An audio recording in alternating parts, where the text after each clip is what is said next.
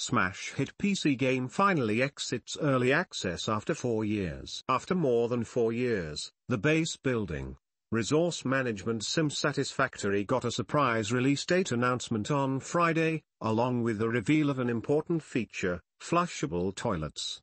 The short trailer shows a character having to go to the bathroom.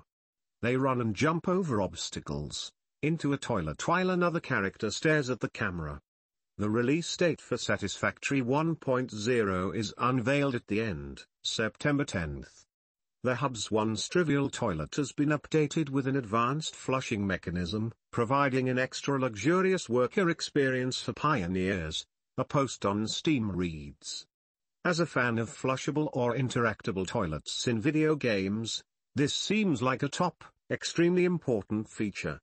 The PC game is also getting a ton of updates for the 1.0 release. First up, the map has gotten many new resource nodes, places throughout the world where you can use extractors to mine for resources, along with balance tweaks on the distribution of caterium, sulfur, quartz, iron, copper, limestone, coal, and water geysers. Secondly, the dedicated servers will receive more support, including advanced settings like autosave. There are a ton of balance updates in general, with many aimed at helping players in the early and mid-game.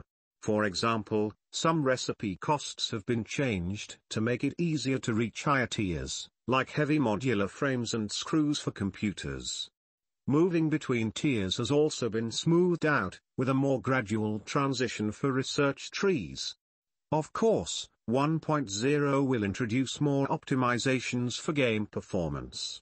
As you play through Satisfactory and build out your factory, you'll gather a lot of assets and moving parts, which can really strain your PC. This is a common problem with city builders and base builders like Cities Skylines, and the developers at Coffee Stain have worked to reduce performance issues.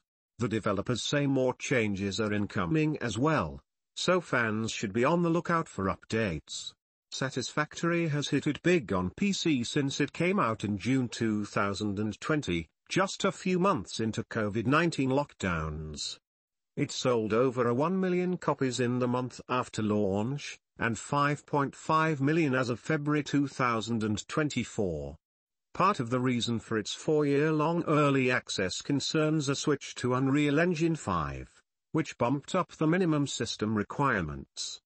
There have also been long development times as the developers integrated certain features and ideas, like the priority power switch to help with power issues, according to an interview in PGameEason.